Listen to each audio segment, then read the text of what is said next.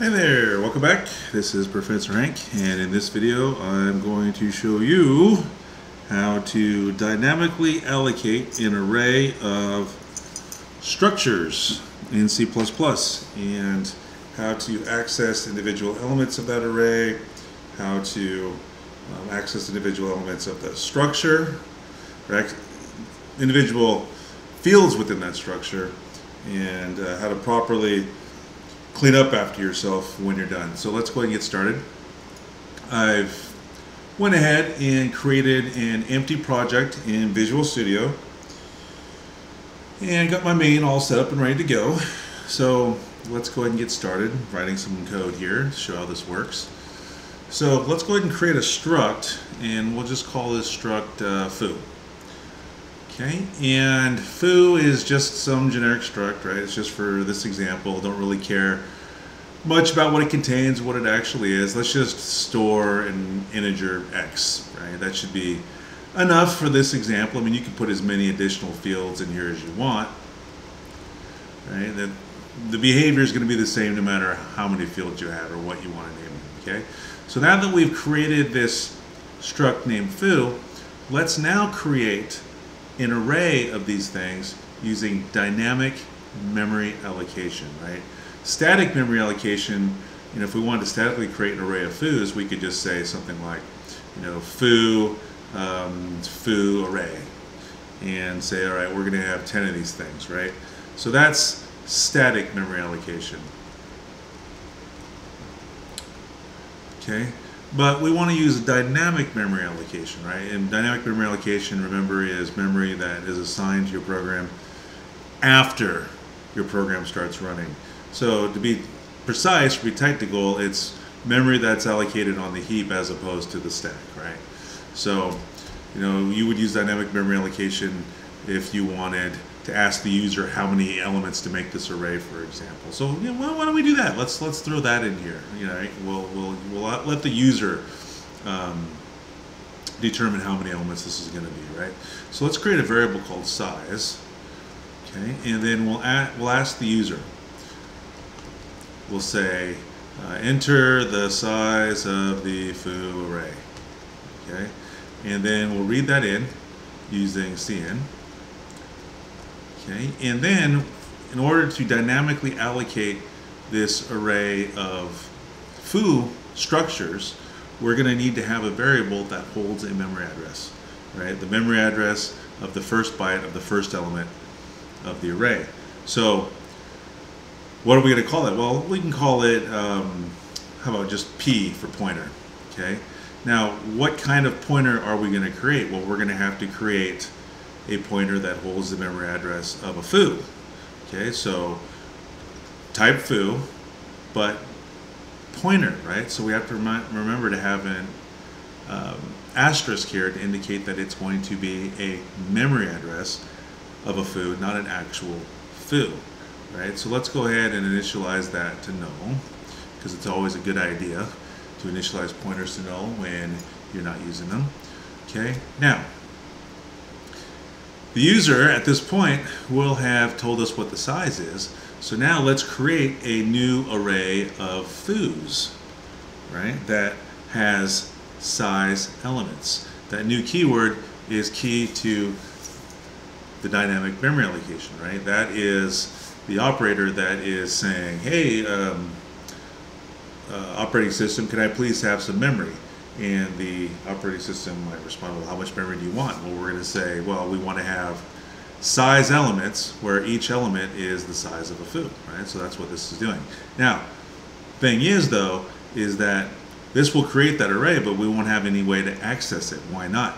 Because we don't have anything to reference it with, right? So new is going to return the memory address of that first element. So we need to store that memory address somewhere. So what are we going to do? We're going to put it inside of our pointer that can hold the memory address of foos, right?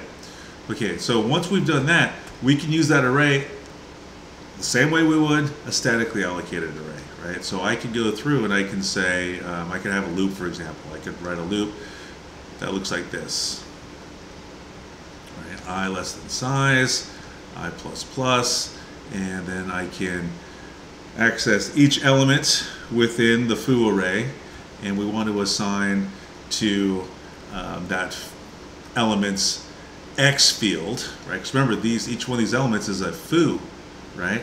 And a foo has an X inside of it. So we're going to say p of I dot X equals 0, right? So what we're doing is we're initializing, well, let's make it more interesting. We'll initialize each X to 99. Okay, so that's what this for loop right here is doing. Okay, now once we've done that, we can confirm that it works. Let's have one more for loop here. Okay, I less than size, because there's size elements of this thing.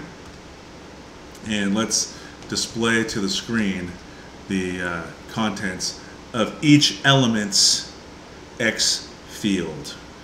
Okay, and how about we just put a space in between each one so they don't all look like just, so we won't end up with a line that's just all 9s, right? So we can show that there is multiple values here from each element. Okay. All right. Now, since we're asking the user for a value here, we're going to need, in order to keep this window open, we'll need to eat up that new line character. So let's ignore the new line character that's going to be left over after they hit the size. Okay, so let's go ahead and compile and run this thing. Oh, one last detail, almost forgot. We dynamically allocated this array, right? So for every new, remember when you're using dynamic memory allocation, for every new that executes, you have to have a delete that executes. Okay, and the delete that we're going to need to have angle brackets here because we're creating an array, not just a single foo.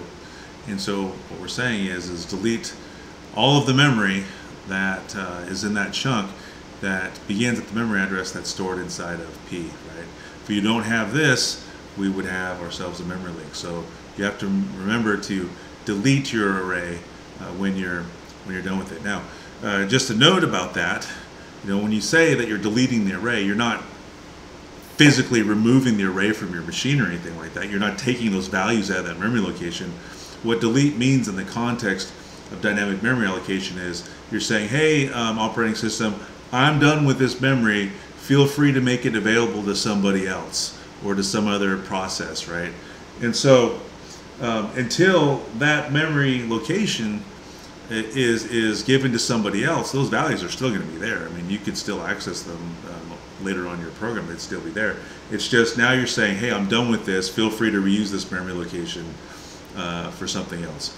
If that's confusing you, don't worry about it. This video isn't about dynamic memory allocation. It's about how to dynamically, it's not about the technical aspects of dynamic memory allocation anyway. It's supposed to be just about, hey, how do we dynamically allocate an array of structures? Okay, so let me scroll back up to show you, what our struct was. And all we had was a single field in there. Okay, this is static memory allocation, which is what you're probably normally used to. That's memory that's allocated when you run the program, when you first start it, right? At compile time, as they say. Here we're asking the user, well, how many elements, right? If we're going to create an array that has size elements, well, then we're going to have to use a type of memory that can create the array after the program starts running, right? If we don't know the size of the array before it's created, we can't really create the array off of that size, right? That's why static memory allocation doesn't work, but dynamic memory allocation does, because with dynamic memory allocation, you can get as much memory as you need after your program already began running. And so this program is going to already have begun running, so we can ask the user, how many elements do you want, right? And so that gets put inside the size. And then we can use dynamic memory allocation, which is what you use to get additional memory after the program has begun running, right? So after the program started running, we've asked the user how many elements they want, and now we'll use dynamic memory allocation to make that happen.